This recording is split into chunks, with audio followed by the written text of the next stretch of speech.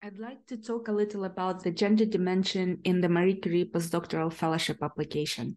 During this presentation, I will share with you some effective strategies to address this requirement and provide you with a handy and free checklist to help you organize your thoughts and ideas about this crucial aspect of your application.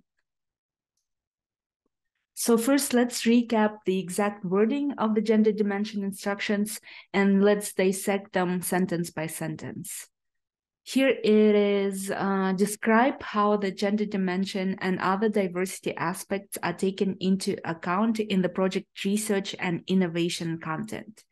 When they refer to the project's research and innovation content, I believe that they are referring to the entire research process from its initial development to its ultimate applications and outputs. It's important to note that gender dimension can be incorporated and emphasized within your proposal at any stage of the research process. And this will actually depend on the specific design of your project. Next, if you do not consider such a gender dimension to be relevant in your project, please provide a justification. While it is true that the guidelines state you may provide justification for why gender dimension is not relevant to your project, I still think that your proposal will be received more favorably if you make an effort and try to explore how you can integrate the gender dimension into your project. So then we have, remember that this question relates to the content of the planned research and innovation activities and not to the gender balance in the teams in charge of carrying out the project. So basically what this says is that you shouldn't talk about the gender balance in the team with your supervisors and you as a researcher. And finally, they mention sex, gender, and diversity analysis refers to biological characteristics and social cultural factors, respectively. So they are trying to delineate between the definition of sex and gender, one as biological and the other as sociocultural concepts. And that means that you will have to make sure that you're using these concepts properly in the text of your proposal. To satisfy this criterion, by default, you need to disaggregate the analysis of your project by gender. And this happens at the results analysis stage. Still, the strategy how to approach this requirement in the application will also depend on whether you are going to collect primary data with human participants or work with secondary data with human participants, or if your research has nothing to do with human participants at all. So let's walk through each of these scenarios one by one. In the first case, when you plan to connect primary data with human participants, most of your response to this requirement should probably focus on the stage of data collection and connect it to gender dimension. So some things you could mention in your proposal are that you will develop questionnaires and interview items that are gender sensitive, that you will use gender impartial language and design your questions in a way that will allow subsequent analysis by gender. And you actually should come up with specific example for each of those. You can also mention that you will use quota sampling by gender and perhaps by additional categories such as race or class. You should definitely mention that you will perform analysis on the collected data by gender and that all the outputs and dissemination activities will include information on gender differences. If you're planning to work only with secondary data like surveys, for the gender dimension, most of your focus might go to the data analysis stage. But also you could do some more detailed work here. For instance, you can mention that you will be using survey weights in your analysis to correct for gender imbalances in data, or if those survey weights do not exist, propose to create them from the population data and balance them by gender, age, and other demographic categories. You should also definitely mention that you will do analysis by gender or sex and present projects findings by gender in dissemination activities and its outputs. The most difficulty in answering to the gender dimensions requirement happens if your research does not involve human participants at all, particularly in hard sciences. I've seen successful applications where they simply mention that the gender dimension is not relevant to their research, but it also seems that in the Horizon Europe program, the requirement to justify the statement became stricter compared to earlier years of Horizon 2020. I think that one good strategy to do is probably to try to find a way to incorporate the gender dimension in the dissemination and output activities of the project. So instead of saying that gender dimension is not relevant to your research, you could show that you thought of some other ways how you could promote gender equality through your project activities. Here, however, as we talked before, you do not need to mention the gender balance in your research team, that is with your supervisors and you. So how else can you tackle gender dimension? One of the things that you could think about is whether there can be applications of your research in quote-unquote real life. If there are, think about whether there could be gender-biased outcomes in those applications and how you could mitigate them in your project. You could also think about knowledge transfer activities with your host institution and think about making those activities gender sensitive. Likewise, with outreach and dissemination activities of your project, think about how could you make those dissemination activities appeal to diverse audiences. You could also make sure that your advisory group or advisory board of stakeholders is gender balanced. This is different from your team with your supervisors. If one of the outputs is a product, you can think about gender-sensitive design of the said product. If nothing of the above can be applied to your project, you can talk about collaboration with diverse scholars on your papers or reports, and that is to ensure the inclusion of a variety of perspectives to your projects. Or even think about the gender balance at the literature review and citations levels, which help actually in fighting bias against female scholars and their contributions in academia.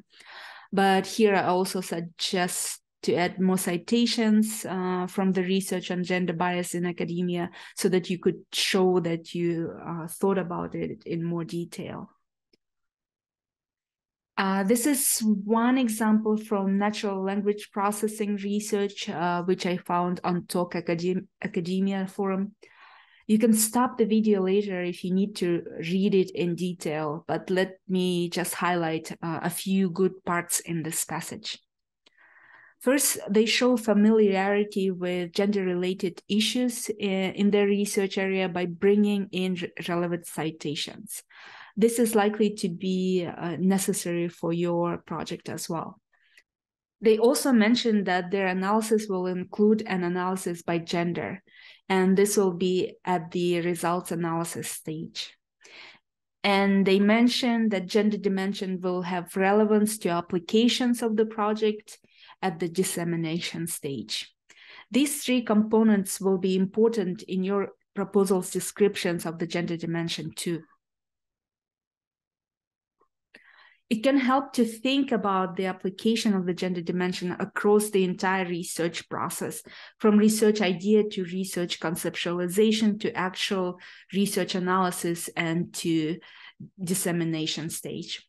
I got this diagram from the Gender in EU-funded research toolkit, which breaks down the various stages of the research process and where you could consider different issues related to gender dimension.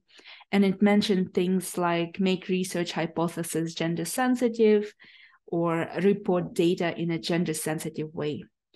I will link the source in the description box. You can check it out in detail later. So using all of those ideas, I created my own gender dimension checklist specific for MSCA postdoctoral fellowship applications.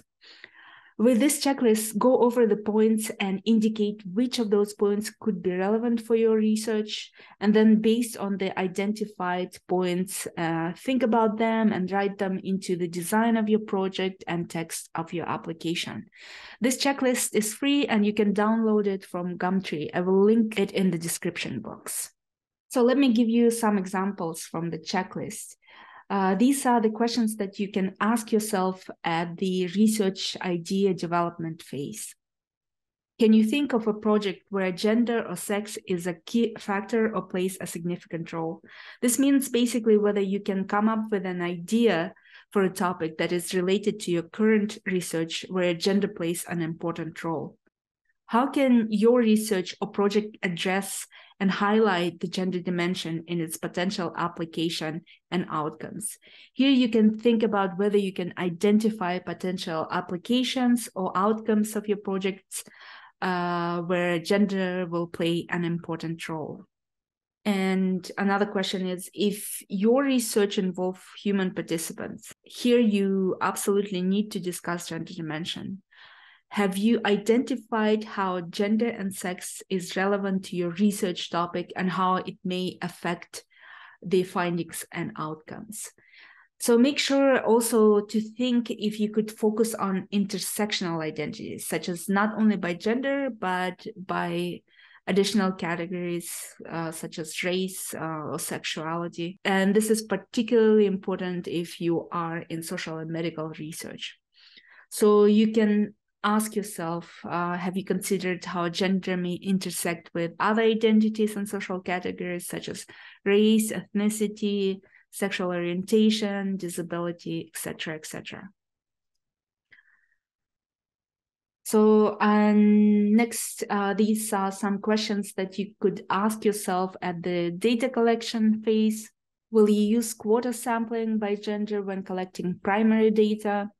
If you're collecting data with human participants, it's likely that you need to do it. Have you designed survey or interview questions in a way that could help reveal gender differences? Think about the outcomes that could be gender specific in your research and then add relevant questions to your questionnaires and interview items. Next, have you thought about including gender sensitive language in your questionnaire or interview items to ensure inclusivity and respect for all genders? So make sure that your language is inclusive, both in your proposal, your questionnaire, and interview items, as well as in your ethics statement. At the result analysis stage of primary and secondary data, you can think of the following questions. Does the research methodology include the analysis of gender or sex differences, particularly if human participants are involved? If your research includes human participants, it's highly likely that you need to include analysis by sex or gender. And in this case, you shouldn't just mention it in the passing as one of the control variables in your study, but try and tie it to one of your project's objectives. And yes, that means that you probably need to think about how to make at least one of your project objectives gender sensitive. A gender or sex analysis mentioned in the relevant work packages. So this just relates to creating your work packages and mentioning sex and gender analysis. Do the expected project outcomes and impacts consider potential differentiated effects by gender or sex? At the results analysis and the interpretation stage, you might need to think if there are varying impacts by gender.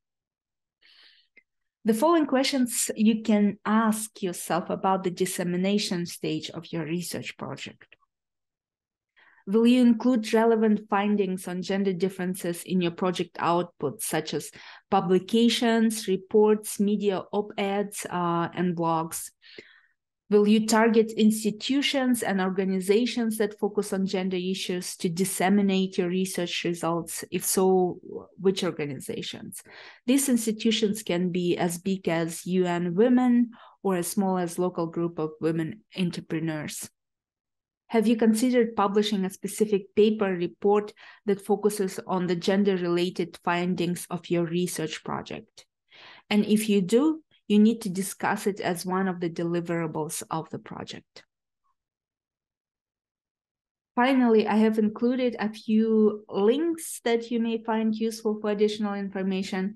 And if you have any questions, please feel free to leave a comment below, and I will try to respond as soon as I can. And additionally, I plan to create more videos about the MSCA Postdoctoral Fellowship in the future. And for now, just take good care.